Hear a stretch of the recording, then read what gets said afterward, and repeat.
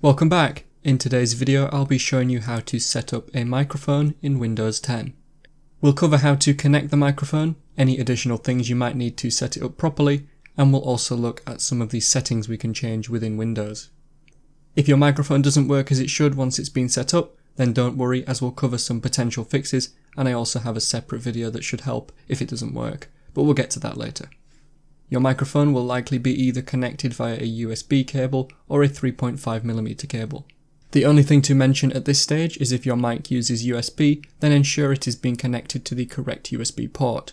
Newer USB mics should work on all ports, but older ones may only work on USB 2, so try a few ports on the front and back of your PC until it works properly.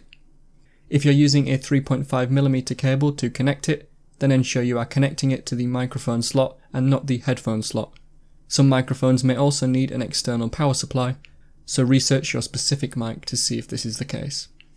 Now that we have connected the microphone, we'll now check that Windows is detecting it.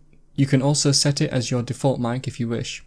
To check that Windows is detecting it, first right click on the sound icon in the taskbar and then select Open Sound Settings.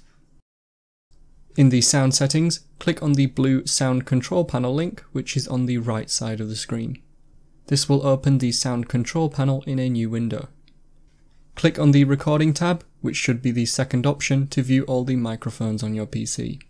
If you don't see your microphone on this list, right-click and select Show Disconnected and Show Disabled Devices. If you now see it, you may need to right-click on it and select Enable. If your microphone still isn't detected or is not working properly, then click the card on screen now to go to another video of mine that has many possible solutions. This video will also be in the description if you run into any more problems during the setup. You can select your microphone and choose Set Default at the bottom to make your microphone the default mic on your PC. The next part of the setup we'll cover is to check that we have the latest device drivers. Depending on your microphone, there might be drivers to install from the manufacturer's website. You should, however, be told where to get these from, on or in the box.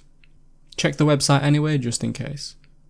We can also get Windows to automatically search and install the latest drivers, and to do this we first need to go to the Device Manager. You can get to the Device Manager by searching for it. In the Device Manager, find the section that's called Audio Inputs and Outputs. It should be at the top. Click on the arrow to expand it and look for your microphone. Double click on your mic and then go to the Driver tab. Now click Update Driver and then choose the Automatic option. Allow Windows to search and install any driver updates if there are any. Also, depending on your microphone, there may be some software that you can download from the manufacturer's website that will allow you to change some of the settings. There are some settings that we can change in Windows to customize the microphone, so we'll move on to those now. We need to go back to the Sound Control panel first, and to do that you need to right-click on the sound icon in the taskbar, then go to Open Sound Settings. Click on the blue Sound Control panel link on the right side of the screen to open the new window. Again, go to the Recording tab, but this time double-click on your microphone. In the Listen tab, you can choose to listen to the sound picked up by your microphone, but most of you will probably want to leave this off. There are also some settings relating to battery power in here. In the Levels tab, you can change the sensitivity of the microphone on the top slider. You might want to play around with this to find the correct level.